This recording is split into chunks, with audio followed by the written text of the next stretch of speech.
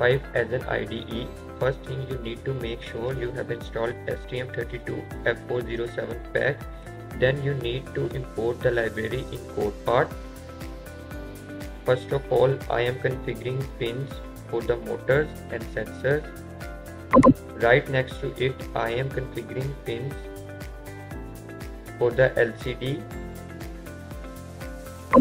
Then here lies the typical delay for LCD and write data and write command for LCD. Next to it lies the function for initialization of LCD and separate function for LCD clear. In main, I am just calling the functions for configuring LCD pins and LCD initialization. In while one loop, I am just writing conditions according to the sensors to move it forward,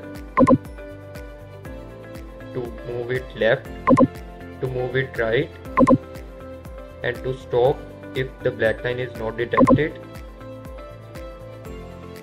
and to stop in case both of the side sensors are giving low and if all the sensors are giving low.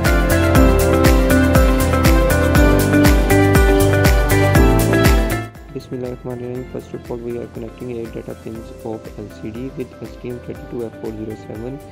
Then we are connecting the intensity controller pin of LCD V0 with the potentiometer on breadboard. Then we are moving to the positive and ground terminal of LCD, which is connected on breadboard, where we are getting 5 volt and the ground from STM directly. The 3 sensors are connected in parallel with the VCC at 5 volt of STM and the ground pin and ground, while the out of sensor 1, 2 and 3 are connected to PC1, PC2 and PC3 of STM. 2 parallel motors are connected on the right side of the L298 driver, while the same procedure is applied on the left side. The motor driver is getting his input from 9 volt battery, while the out pin of 5 volt is being used to power up the STM32f407.